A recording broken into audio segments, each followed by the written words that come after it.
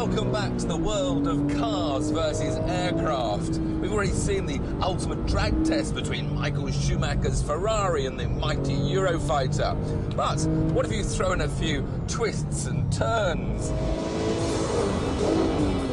What if you make it a test of high-speed agility?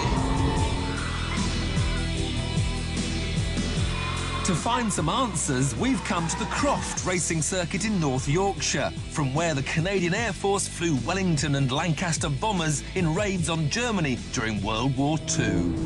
But today, my opposition will be the workhorse of every modern-day Air Force. We've swapped wings for blades because I'm going to race a helicopter. After a brief warming of tyres and turbines, it was off to a rolling start. And the race is on.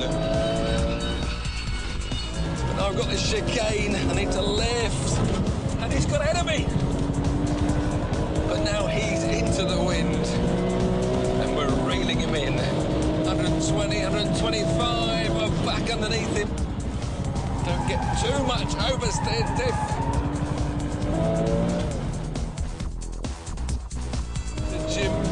I see a little left and right, but I need to lift.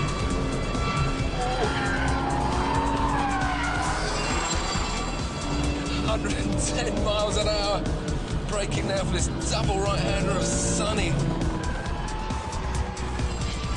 Applying the power as we go round, skidding out, almost stopping as we turn into the wind.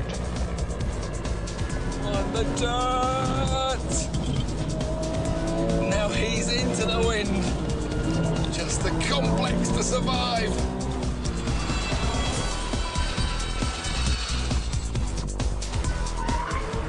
I've lost him. Whoa! He nearly lost it there. That's it, overcooked that one.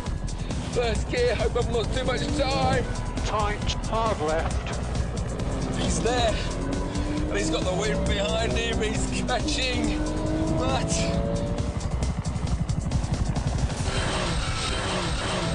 we finished a win! That was close. I nearly lost it on the last corner. But we did enough to beat the helicopter.